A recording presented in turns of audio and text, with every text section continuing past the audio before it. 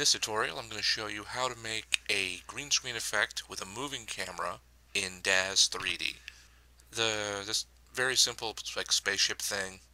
This is just to have it in the shot.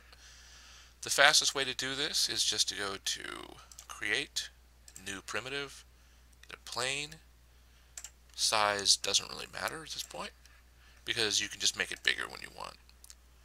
Come up here to Surfaces, pick your color. Classic electric green for the green screen. What you want to do is just click on your plane, click X, rotate, assuming you're facing forward, 90 degrees. Then click up here in this little camera icon, camera 1. Then go to plane, right click, change parent, and then parent it to the camera. That way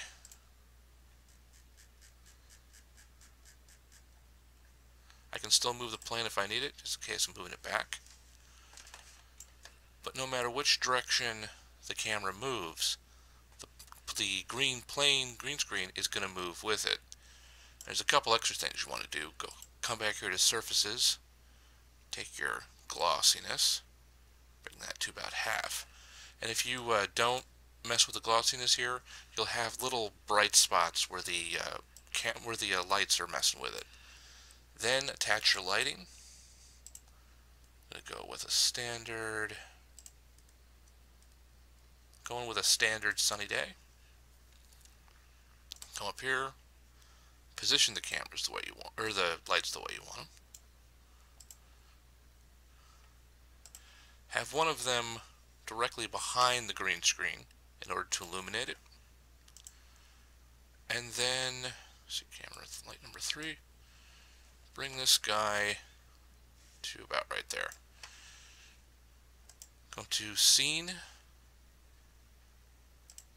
Parent, change the parent to either the plane or the camera, and only do this with one of the lights. If you do it with, let's see, oh, I need both of them.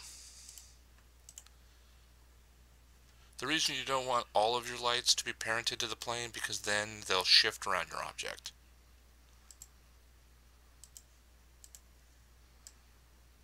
There it goes. So for clarity, this is when everything is set up the way it should be. No matter which direction I move, the plane moves with the camera and the lights move with the plane. But if I unparent them,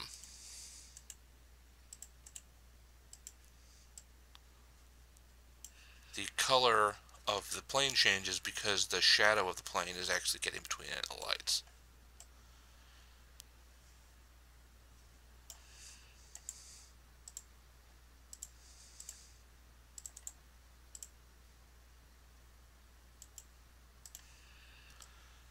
And that is how you do this. If you have any other questions, feel free to comment. If you want to help me out, please subscribe.